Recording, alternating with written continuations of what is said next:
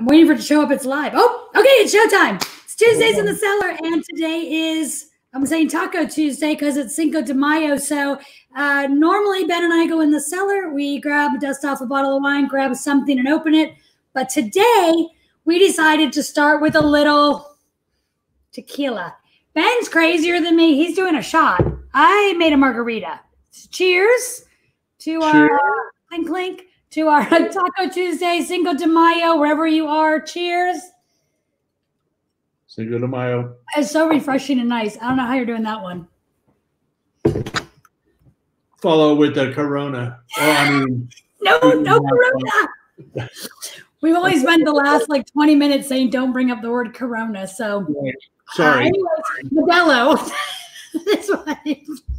Good thing we practiced. Hey, Ron from New Jersey. I'm so glad. I think I was emailing you earlier or something, but glad you guys are here. Okay, anyways, let's turn. Well, a couple things about tequila. We've been doing a little research, and in America with our wineries, people who know a ton about wine are called what?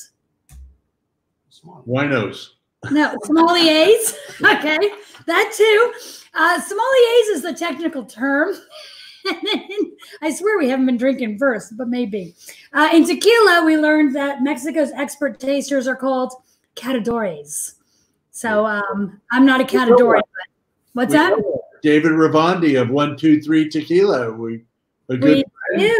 And how do you know David? David is a friend that was brought to the winery by a friend, and we've been friends ever since. So now we trade tequila for wine. Yeah, do you trade a bottle for bottle, by the way? Yeah, I mean. Oh, that's a lot of tequila. Well, he's got really premium tequila, the 123 brand. All right. Yeah. I'll be on the lookout for it because that's not the brand I have today, but that's okay. Let's see a couple little margarita facts since I know everybody's tuning in to hear these. One of the earliest stories for the margarita was in 1938, and I apologize, I have to read this because I'm not a catadore. His restaurant in Rancho La Gloria between Tijuana and Rosarito, which I've done that drive. That's a pretty drive because you can get really cheap lobsters on the coast there. And then the frozen margarita machine was invented by a high school dropout, Mariano Martinez. Good for him. And let's see, what else can I tell you? Margarita means daisy in Spanish, and the daisy is an old prohibition drink. Wow. But enough about margaritas and tequila, right? And tacos. Tacos. Stuff. Oh, my sister's on. Hey, Jen. So we're doing enchilada casserole chicken. This morning I put a chicken in the pot and briefly boiled it. So I have chicken stock, and then I made a tortilla casserole, which nice dinner tonight: rice and beans, and a shot or two of Papapietro Perry, Russian River Valley, since that's what I've opened today. I'm making tacos. I have to hide the tequila from the kids. Hide the tequila from the kids. Good call.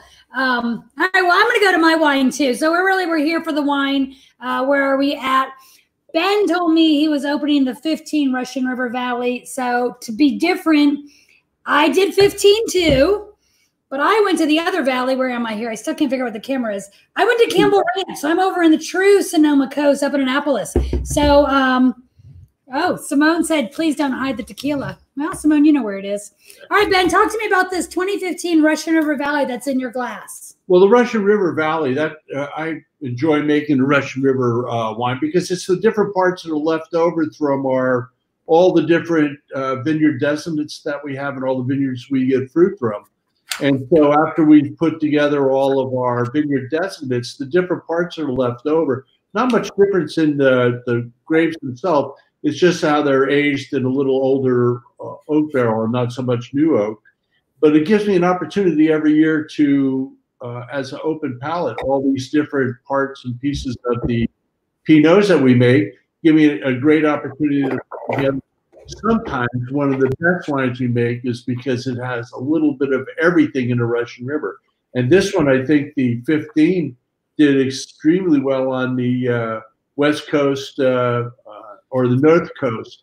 North Coast Wine Challenge. Yeah, I think 90 3 or 4 points or something, whatever. It was up in the 90s, and I know it came in 15 was a smaller vintage too. So I think that was the last year of our drought. So 15 came and went quickly. I think by the time we got the scores in, we were on the tail end, and then we got a little mad. We wish we had saved a little more for ourselves. Well, it was the smallest vintage we've had in years and years. I mean, probably the smallest that I've worked with. And I think I mentioned it earlier how, you know, I have to make, to each vineyards, I do different stuff. So like the Peters vineyard, I use that for the 777. First, I make the Makita, and then we make the Peters, and then we do the 777, and then we do Pomard, and then we use, you know, with the other vineyards that we use.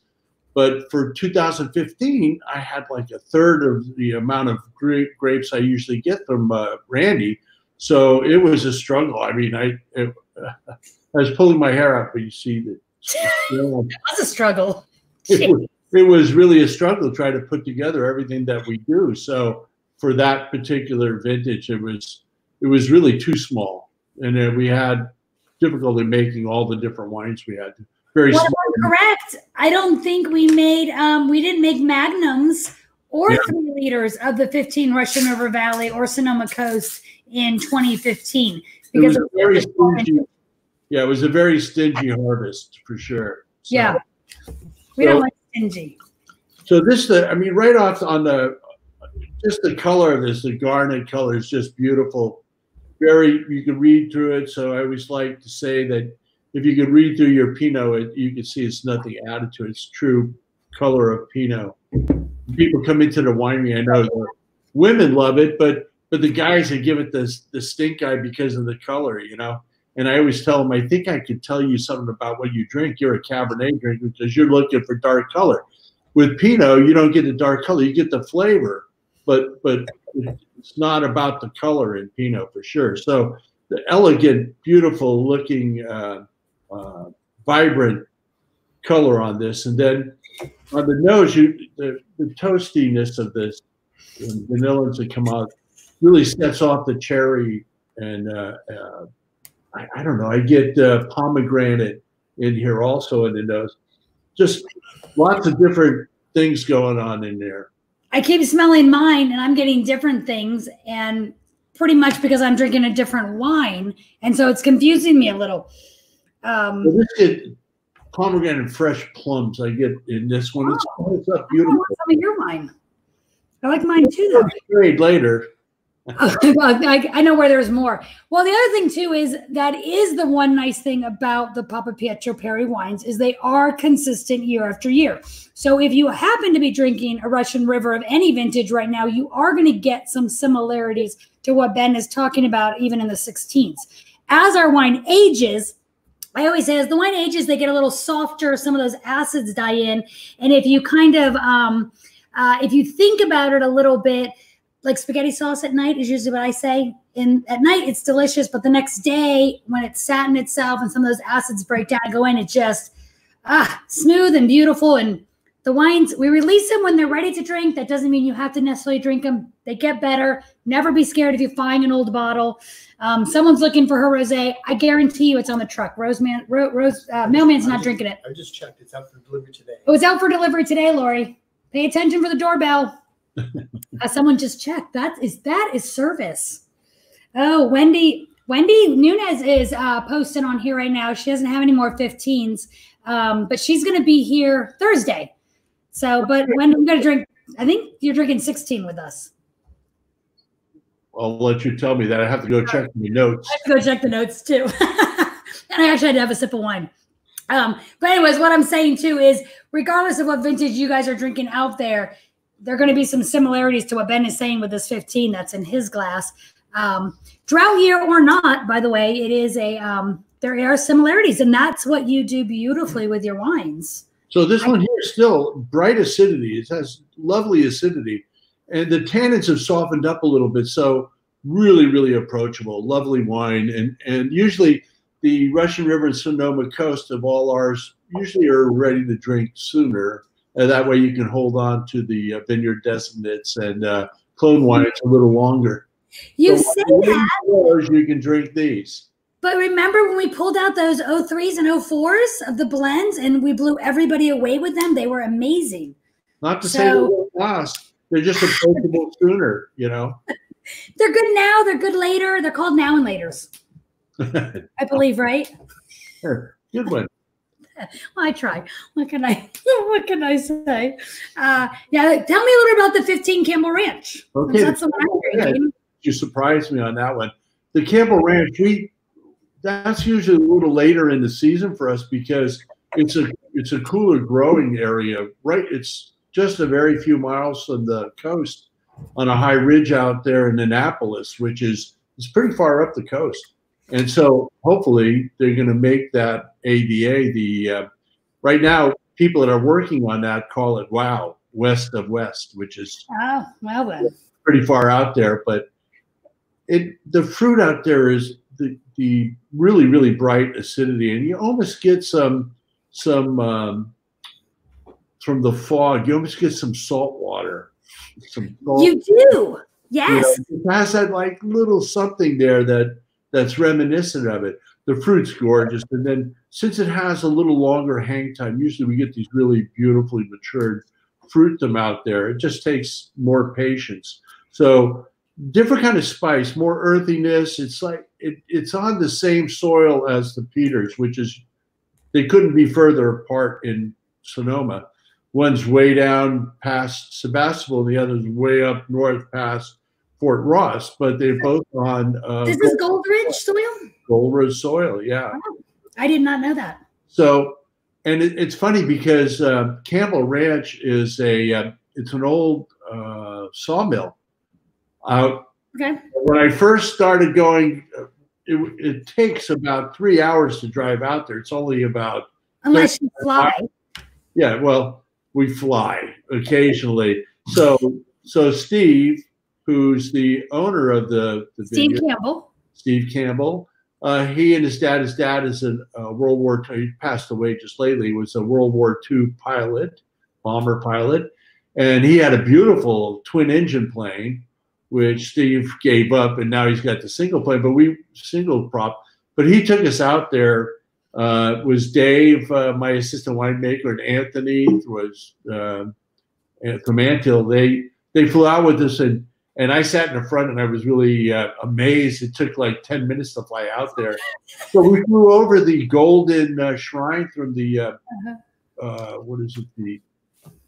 Some sect out there on the coast. The beautiful place. But we flew out there, landed, and as we were landing, you get this landing strip right in the middle of the vineyard. You come in, you land, and if you don't stop in time, you go over the cliff. And so I'm like, well, I'm not going to ask if you stopped in time because I think I know that answer. Yeah, no, we did. So anyway, it was much easier just to fly out there in 10 minutes than it is to drive out there for 3.5 hours. But then Steve has to drive the grapes to us, you know, on a doubled, you know, on a big truck on these windy back roads. It takes them all day to get the fruit. So they have to pick early in the morning. Yeah. Anyway, it's a beautiful spot, and the fruit that comes out of there is fantastic. We've been working with them for quite a while now. Well, it's I was corrected with the salt. It's saline is the way that I was corrected a little bit. So it has a little bit of salineness to the wine.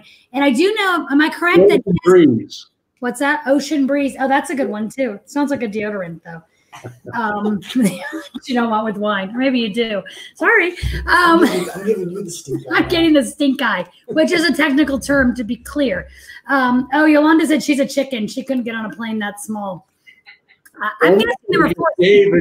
Dave and Anthony were all excited about going. Then I look in the back there, and they're both with their hands. Not a smile out of either one of them. They were awful quiet. Did he do flips in the air? No, we went straight down, and over and back, you know. I was trying to have fun with it. He doesn't he have sheep? He rents sheep in the vineyard. Everything out there. There's a lumber mill still. I think it's still a sawmill. You know, it's out there where Pay Brothers are out there. There's nothing out in it. They had a post office, and I think they closed the post office. in Annapolis, there's absolutely nothing out there. So you're out there in the very end of the states. You can't get any further. And so, but it's a very unique place, very unique. The wine's amazing from them. I think it's different than the Russian River vineyards, which is what I appreciate. I like having a little bit of differences sometimes, and it does have a little more of that minerality to it, a little more of that salinity to it. Is that a word? A little bit darker, which I do enjoy. I'm a little jealous with your 15 Russian. I wish I had a glass of that too. I'd love to side by side these two different valleys. What's that? I said it could be arranged, but not just now. Yeah, well, I mean, the wine holds up, but I don't know about that. Yes, it can be arranged. And by the way, Ben lives like what, 2 miles from me, 3 miles from me? You don't live that far from me. Yeah, we're really close. Yeah. Not close enough to share his wine, but pretty close. Yeah, I agree. All right, so tell me a little bit about the 2015 vintage itself, because that was the last round. It was very small. I mean, we had like 12 and 13, these huge vintages. So thankfully we had enough fruit there, but 14, it started getting a little, back to normal. And then 15 was, everybody thought it was a normal harvest. But as we started taking counts of the buds, the bunches started coming up short, and then they were very, very small, very intense little berries. Which little berries mean little juice, which means little wine. Right. And that's, that's one of the things that growers really don't like. No, is that they don't like much. They like to get it off the vine early while they're still nice and plump, which means that they have a lot of weight to them. And because they pay by weight. Yeah. And so as we wait a little longer, they seem that they have the tendency to drop, the water evaporates, so they get more flavor concentrated, and consequently the weights go down, and the growers the smile kind of goes into a frown. They got to hold out. Maybe a rainstorm will come. They can suck it up. I do know 15 in wine club speak. 15 was the first year that we started adding a library wine into the shipments. And so usually if you're bronze, which means you get 6 bottles twice a year, you get 1 bottle that may be a vintage or 2 behind. Silver, you might get 1 or 2. Silver is 12 bottles a shipment. And then the gold might get 1 or 2. So we did that in 15 because if we hadn't, we are so blessed. Our wine club is phenomenal that we would have had no wine in the tasting room. And then we actually got phenomenal responses from it. And so now we try to include an older vintage, quote, quote, older. So our current club shipments are the 2018s, and most everybody got a 15 or a 16 of some sister property. And I'm a huge fan of side-by-siding. I think you have 2 hands for a reason. And so opening up like a 2-year difference is a lot of fun. Oh, those are quite 2 glasses. I could be in trouble. Yeah. I'm not used to side-by-siding like this. It's very it's out of whack. Yeah, that's out of whack. I like the two wine glasses because they do change. They are different. It's a lot of fun. I love the fish. I love your new fish above your head. 5 seconds behind over here. My fish is from Mexico. That's from Todos Santos. They catch the fish, they paint them, dry them off, paint them, and stick the linen on there, and there you go. We have one from Hawaii that Yolanda bought. It's beautiful. Did you catch it? I'll hang that behind me next time. Yeah, hang it behind you. I caught this fish and ate it. Wow, good on you. Paint and all, huh? I didn't at all. You didn't catch it, didn't eat it. I didn't catch it. I didn't eat it. I just bought his skin graft. I don't know what the heck that is. Anyways, I don't know what but I put it behind me. Daio taku. I know. I'm going to skip over that word. Daio what? What is that? Daiokato or something. Daiokato? I know a catador is a Mexican psalm. Well, Mexico's expert tequila tastings. I didn't want to sound. Oh, yeah. Frankie knows Todos Santos. Yeah, I love Todos Santos. It's awesome. And Ron, thank you for loving the wine club. I know it's not a skin graft. I should say skin graft. Oh, well. That's what happens when I start drinking tequila first. I don't know what's going on. Sheesh. I'll just stick with wine.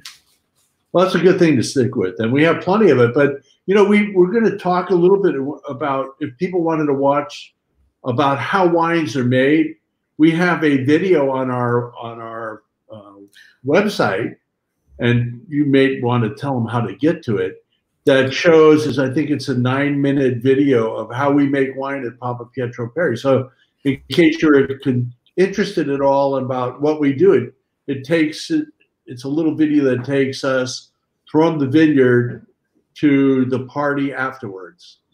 So after we do all the steps of making the wine, getting it in a bottle, and then having a chance to enjoy it. So it might be something that you might like to see. And Yolanda typed it in since you couldn't say it. Gagayotaki, I think, fish print. I'm sure everybody else can read it and enjoy that. We do make our wines a little differently. So if you go to www.papapietro-perry.com, that video is on there. Is it under the video gallery? No, it's on the front page. It's on the very front page. We do make our wines a little differently than some other houses. So it is kind of neat to see. We get our grapes in usually in the morning-ish.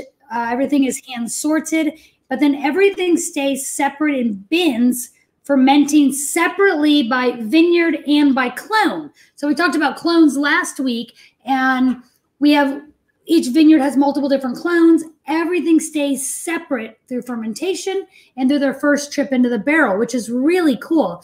And when all this stuff is over, and you do come visit Papapietro Perry, if you come during harvest, we love to take you in the back and give you the 3-minute tour, because that's about 2 minute. Oh, I talk more.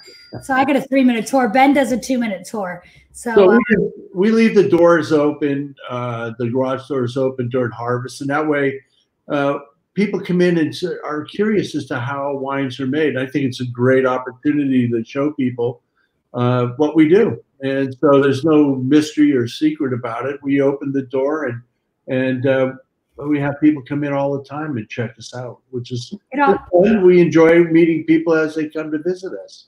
It also lets the carbon monoxide out. It does. We got running, but everybody leaves happy after that, you know. Oh, Dan's saying you can come in and help with punch down. Don't fall in. No, we have insurance issues, Yolanda. I already can see I can already see your face and your fingers starting to type.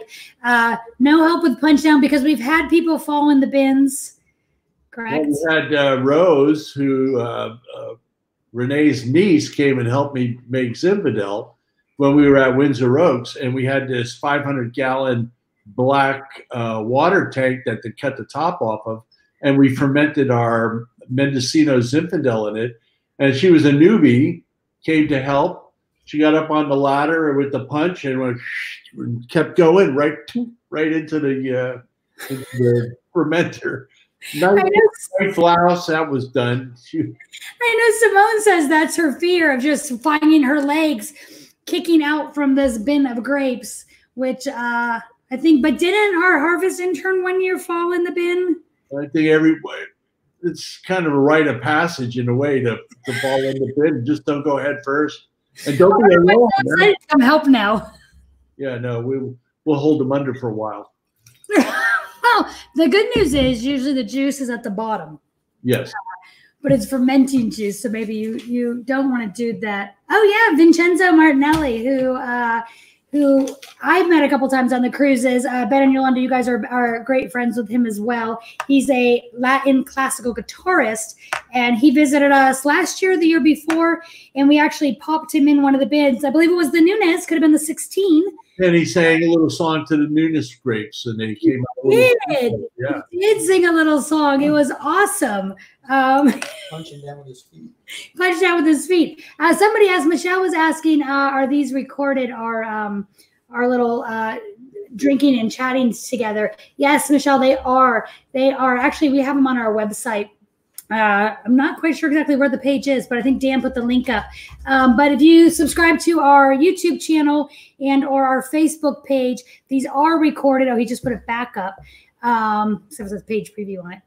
We put it back up, and they're all on there, all of our chattings and talkings, and we're trying to open up different wines and enjoy them, different cellar wines and enjoy them too, because why not? What else are we going to do right now? Well, little did I know that being all about winemaking and using equipment and have fun doing that who knew I'd be spending more time on on FaceTime than I am doing actual cellar work these days. But well, that's because it's the time of year. Getting back to the cellar here anytime soon.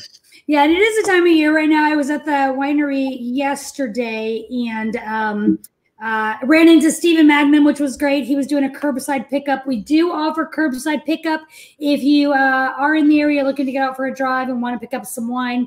We should show that video of Dave making the deliveries to people somehow. We should show that.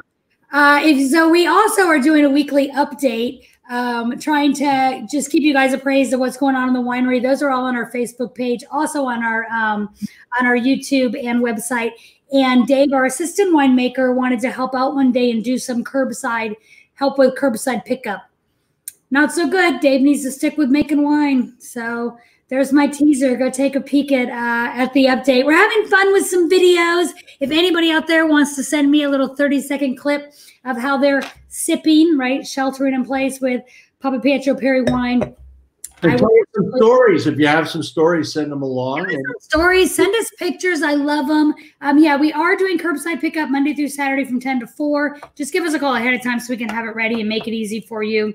Now through possibly the end of the month, we're doing the $5 flat rate shipping if you're not local. And that is just use promo code SIPSONOMA.